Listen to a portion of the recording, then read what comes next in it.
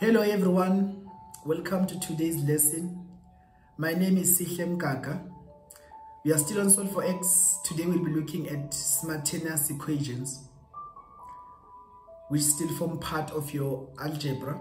So for the first sum that you are given,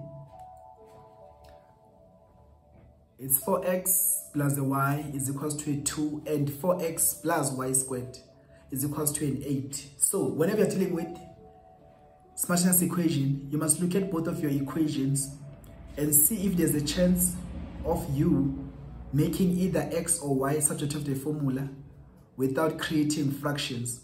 So in this instance, the first equation, 4x plus y is equals to a 2. I can just take it down. 4x plus a y is equals to a 2.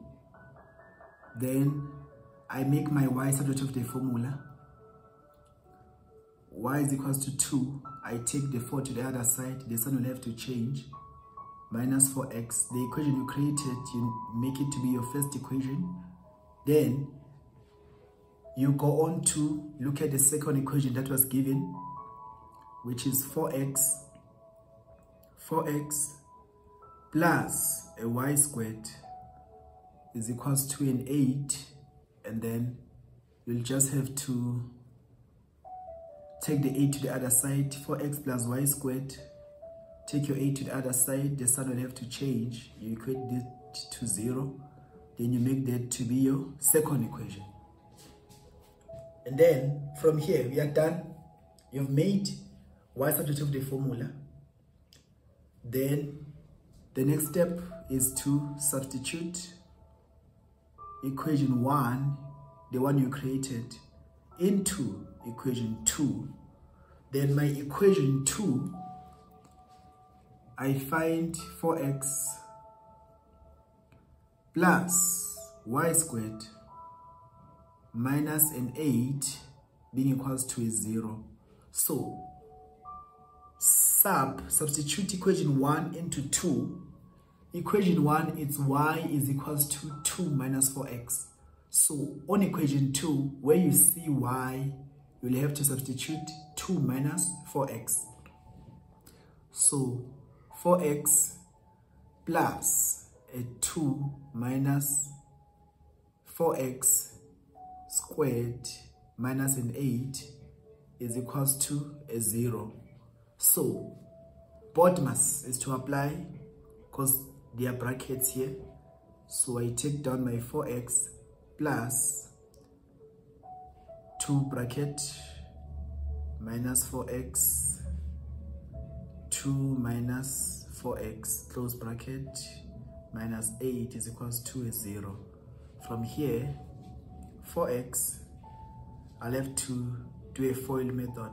2 and 2, 2, negative 4 minus 4 and 2 minus 4x minus 4x. Then from here you're going to say 2 times 2, you get a 4. 2 times a negative 4x, you get a negative 8x. Then you do the same with your negative 4. Negative 4 times a 2, you still get a negative 8x. Then you have to multiply a negative 4x times a negative 4x, which that will give you a plus 16x squared minus an 8, still equated to 0. Then you look for your like terms, which those are 4x minus 8x minus 8x, of which these ones, 4x plus a 4 minus 8x, you get a minus 16x plus 16x squared minus 8 equals to a 0. Then minus 16 and a 4x are like terms as much as a negative 8 and a 4, they are like terms. So I go on to take my 16x squared, putting it in a standard form. Then I go on to say minus 6x plus 4, I'll get a negative 12x. Then a plus 4 minus 8, you get a negative 4, still equated to 0. Then from here, you have an equation, 16x squared minus 12x minus 4 being equated to 0. From here, you can then look for a number that you can use that can divide the 16, the negative 12, and the negative 4 without giving you fractions. So in this instance, we can go for a 4. So you say, I divide by a 4 throughout. Divide by a 4, divide by a 4. So how many 4s are in 16? You find that there is 4x squared. How many 4s? You find that there are 3. This one will give you a negative 1. You equate that to 0. Then from here, you can either use your quadratic equation, but if you can go on to find the factors. So from here, let's go for factors. Let's go for factors, of which that will be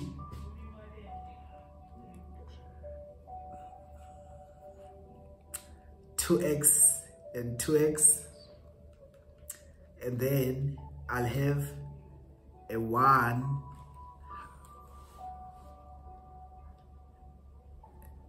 and a 1. Yes. So on our factors, we actually made a mistake on finding our factors. Okay, let's just erase to avoid confusion. When you focus on your 4x squared, focus firstly on your 4x squared, secondly, focus on your constant, then thirdly, you focus on your middle term. So to factorize manual without using a quadratic formula, you'll have to go for your 4x and x, which that will give you what? A 4x squared. Then after, you'll have to focus on your constant, which is what? You multiply your 1 and a 1. So the sign here, instead of the constant, it's a minus, meaning that my signs, we go on to look at the product rule. Negative times a negative, you get a positive. As a positive times a positive, you still get a positive. But when you multiply a negative times a positive, you'll get a negative. Therefore, the sign of my constant is a negative, meaning that my signs will be different. Then after, for you to know how to place your sign, you say the bigger brackets take sign of the middle term. So the bigger one, this one will give you a 1 over 4. So it's less, this one will give you a 1. So the bigger bracket is this one, will take sign of the middle term, of which my middle term has a negative. So I'll have to put my negative this side, then the other side will have to be a positive. Then from here, we are done placing your factors. You can then multiply out, which is you take your 4x plus a 1 equated to a 0. Then you take your 4x, take your 1 to the other side, it's a minus 1. You divide by 4 both sides, which is 4x divided by 4 is equals to, what you do on the left, you must do on the right. 4 will cancel 4, then I remain with my x being a negative 1 over 4. Or I go on to focus on the second bracket, which is x minus 1 is equals to a 0. Then x, take the 1 to the other side, is equals to a 1. Then I found my 2 x values. Then I'll have to go for my y, since we are dealing with simultaneous, where the instruction is solve for x and y. So we are done solving for the x values. We now need to find the y values. So to find the y values, we'll just use the space we have on our right. To find the y values, let me just draw a dividing line. The rule will be to substitute the x values into equation 1, the equation you created. So you'll have to substitute this x value into equation 1, also this x value into equation 1, so as to find the y value. So now let's take down our equation 1, which was a y is equals to 2 minus 4x. So substitute the x value into 1. The first x value we are substituting, it's x is equals to a negative 1 over 4. So y is equals to 2 minus 4. My x value is a negative 1 over 4. So from here, it's a 2. Then a minus 4 times a negative 1, you still get a 4, positive 4. All over 1 times 4, all over 4. So this is y is equals to a 2 plus a 1. Then your y is actually a 3. Therefore, you conclude when x was a negative 1 over 4, my y was a 3. Then now, we still go on to substitute the second x value into the equation. Our second x value is x is equals to a 1. This x value, the one we found. So we have to substitute that into equation 1. So y is equals to 2 minus 4. Where there is x, I now have to put a 1. So y is equals to a 2 minus 4. Then y is equals to a negative 2. Then I conclude, therefore, when x was 1, my y was a negative 2. So I have solved simultaneously, and I found my x value and my y value. Also this side as well, I found my x value and my y value. Then this sum is complete. We are done. We'll then go on for our second sum, still on simultaneous equation. We are still continuing. We solve for x, dealing with simultaneous equations. So for our second simultaneous equation that is given, we have a 4y minus x is equals to a 4, and xy is equals to an 8. So the instruction is still the same. Solve for x and y simultaneously. So same procedure, the one we use on our first sum, where you are to choose to either make x or y subject of the formula without creating fractions. So if you check on our second equation, which is xy is equals to an 8, there's no way you can avoid creating fractions on this sum. But this side, we do have a chance of making x subject of the formula without creating fractions. So let's just take it down. The first equation, which is 4y minus x is equals to a 4. Then we take our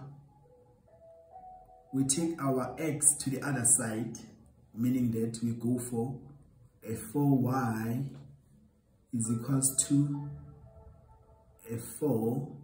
Take the x to the other side, it's gonna be a plus x. So now my x is positive. I'll have to take the 4 to the other side, of which I remain with my x. Then it's 4y, take take a 4 to the other side to be a minus 4. So what we did here, we just actually swapped. We take x to the other side and 4 to the other side.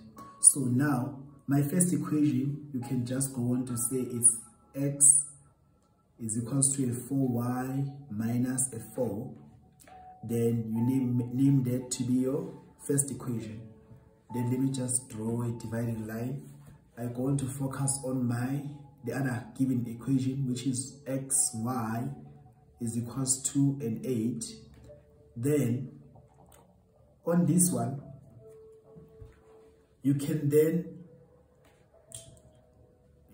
it the way it is, or you can choose to take a to the other side and equate this to 0, meaning that I go for an xy, take the a to the other side, it's gonna be a negative 8, equate it to 0. Then this will be our second equation. Once you're done with equation 1 and equation 2, you can then go on to sub 1 into 2 into 2.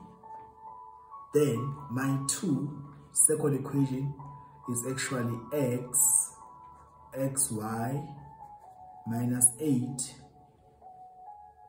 is equals to a 0. When you look at your first equation, x is equals to 4y minus 4. So where I see x on my second equation, I'll have to put a 4y minus 4. So here's my x, which this is xy. Therefore, I go on to say y, then x, I'll put a 4y minus 4. Then don't leave out this minus 8, equate it to 0. Then now multiply out, which is y times 4y, you'll get a 4y squared. Y times a negative 4, you'll get a minus 4y minus 8, equate that to 0. Then from here, you can then divide by 4 throughout, meaning that you go for your 4y squared minus 4y minus 8 is equals to a 0. You divide by a 4 throughout. You remain with 4 will cancel 4. You remain with y squared. Divide by 4. This will give you a minus 1y. Divide this, you'll get a minus 2. You equate that to a 0. And then you go on to factorize. Find your y values, which that will be a y and a y. Then you go to get your factors for 2. So which your factors for 2 is only 2 times 1 being equals to a 2. So I'll have to place my factors, which is 2 and 1. Then from here, you check your sign of a constant. By sign of a constant, it's a negative. I go to my product rule, negative times negative. I get a positive, as much as when I multiply a positive times a positive, I still get a positive. But when I multiply a negative and a positive, I get a negative. So my constant in this instance is a negative, meaning that my sides are to be different in bracket. Then how to know when it comes to placing your signs? You'll have to use the rule that says, based on the factors that I've used, the bigger number must take sign of the middle term. The factors I used is 2 and 1.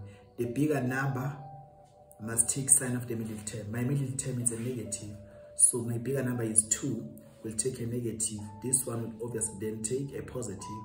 Then from here, I equate my brackets to 0 and solve, which is y minus 2 equals 0, which is y is equals, take the 2 to the other side, it's a 2, y is a 2. Then you go on to solve the next bracket, which is y plus 1 is equals to a 0. Y is equals to, take the 1 to the other side, it's the -1. So I found my y values, but the instruction is still the same. Solve for x and y simultaneously. So now we've solved for y, we need our x values. So to find our x values, we'll have to do the same thing that we did on the first sum, where we had to substitute back into the equation. So we'll then take our first equation, the one we created, which is x is equals to 4y minus 4, and then we'll then substitute both this y value into equation 1, then find the x value. Also take the second y value to equation 1, find the x value. So for now, let's go for this y value, which is y is equals to a 2. Then we must substitute y on the first equation. So x is equals to 4. My y is a 2 minus 4. Then my x is 4 times 2, which gives you an 8 minus 4. So my x is actually a 4. Then you conclude, when x was 4, y was 2.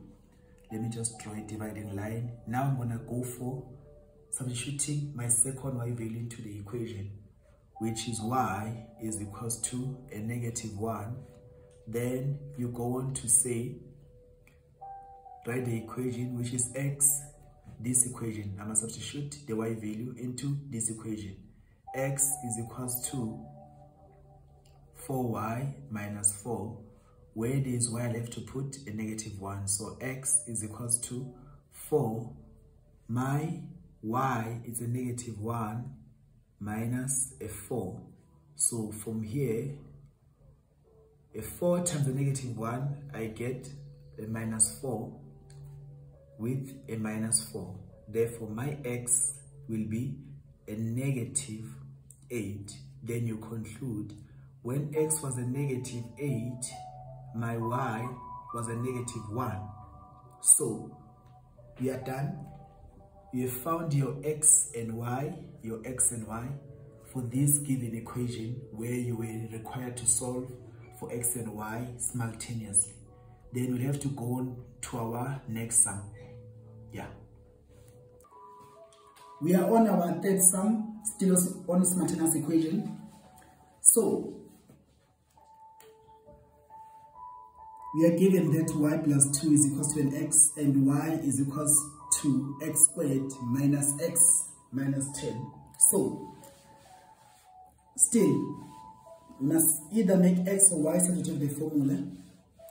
But in this instance, this sum, we are given that y plus 2 is equals to x, of which you can just take it as it is and be like x is equals to y plus 2. This is the same thing. Then I just go on to say this is my first equation. Then this side, let me just draw a dividing line. I'm given a y is equals to x squared minus x minus 10. So let's take y to the other side. We'll go on to have an x squared minus x minus 10 minus a y equals to a 0. Then we name that to be our second equation.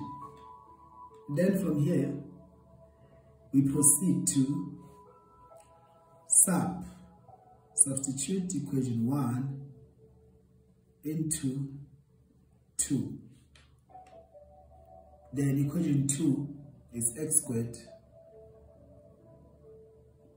minus x minus 10 minus y equals to a 0. Then I must substitute 1 into equation 2. So x is equals to y plus 2. Where you see x, I'll have to put a y plus 2. Here's my x. where is x, I must put a y plus 2 squared minus x again, that will give me what? Still a y plus 2. Then close the bracket, minus 10 minus y equals to a 0. So we did this so that you can have what? Only one unknown on our equation. So from here, BODMAS, we have brackets here that we need to deal with. This means the same bracket twice, which is y plus a 2, y plus a 2. This side I have to multiply out with this negative 1, which is negative 1 times y. You'll get a negative y, negative 1 times a 2, you'll get a negative 2 minus 10 minus y is equals to a 0. Then you multiply out the y plus 2, y plus 2, this bracket. You do your FOIL method where you y times y, you'll get a y squared. You go for y times 2, you'll get a 2y. 2 times y, you still get a 2y. Then 2 times 2, you'll get a 4. So these ones, let's just write them the way they were. Let's not make any changes for now to avoid confusion. Then from here, you'll have to go on to deal with the like terms. Like terms, y squared, there's no other y squared here, so y squared remains. Then we have 2y minus y minus y, so of which we get a 2y plus a 2y will have a 4y, minus y minus y will have a minus 2y. Then we go for the numbers, which is minus 2 minus 10 and the plus 4. So we'll then have a 10 minus 2. So let's just go for a 4. Then this will be a negative 12. Then being equals to a 0. We still go on to deal with these like terms, which is y squared. Then it's a 4y minus 2y. You get a plus 2y. Then it's a negative 12 plus a 4. You get a negative 8 equated to a 0. Then from here you'll have to solve for y. Open 2 brackets equated to 0. Then this is your y and y. Then you have to go for, focus on your constant, where you have to find the factors of 8, which are 8 times 1, you get an 8. Also a 4 times 2, you get an 8. So then you go back to your sum. Your sum is 2 numbers that when you multiply they give you an 8. When you subtract, they'll have to give you a 2. So 8 times 1 is indeed an 8, but 8 minus 1 is a 7. Therefore, these factors, they do not qualify. Looking at the second one, where 4 times 2 is indeed an 8, 4 minus 2, you'll get a 2, of which that's what you need. I multiply those numbers, they give me an 8, I subtract, they give me a 2. So the factors will be 4 and 2. Then you go on to find the signs. Then you check your sign of the constant, which is a negative. You use the product rule, which is a negative times a positive, you get a negative. It means that on your brackets, you have different signs in order for you to get a negative. So we forever treat the sign of the constant as though it's a sign that you got from multiplying 2 signs. So in this instance, I have to place my positive and negative, but you don't just put them. You have to follow the rule that says on your factors, the bigger number must take sign of the middle term. So on my factors, which was 4 and 2, the bigger number is 4. must take the sign of the middle term. My middle term in this instance has got a plus, so I'll use a positive here. Then this bracket obviously now will have to be a negative. So then these are my signs. Then also I'll then have to now equate my two brackets to 0, which is y plus a 4 is equals to a 0, or a y minus a 2 is equals to a 0. Then you go on to say your y is equals to, take your 4 to the other side, you get a negative 4, you found the y value. Then you go on to solve the side as well. Y is equals to, take your 2 to the other side, the side will have to change, you get a 2, so y is equals to a 2. Then now the instruction is still the same. You have to solve for x and y simultaneously. You are not only solving for y. So now you are able to find the y values. Now you have to find the x values, following the same procedure we followed on the previous two sums. Now we'll have to substitute back to our first equation the y values. Let's just note it down. The first equation, which the instruction now is sub, which is substitute the y values into equation 1. My first equation, remember it was x is equals to y plus 2. So then the y value I'm going to substitute first is this one, which is my y is equals to, I'm just noting it down, a negative 4. So where there is y, I have to put a minus 4.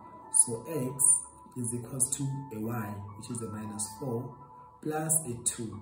So my x will be a negative 2. I conclude, therefore, when x was minus a negative 2, my y was a negative 4. Then I'm done. I then have to substitute also this y value, which is y is equals to a 2. So I still take the same equation, x is equals to y plus a 2, where my y was a 2. So now from here, I'll then substitute on my equation. Where there is y, I have to put a 2. So x is equals to, here's my y, it's a 2 now, plus a 2. So x will be a 4. Then I conclude, when x was 4, y was 2. So you have solved for x and y simultaneously. You found your x value with its y value, also the x value with its y value. Then this sum is done.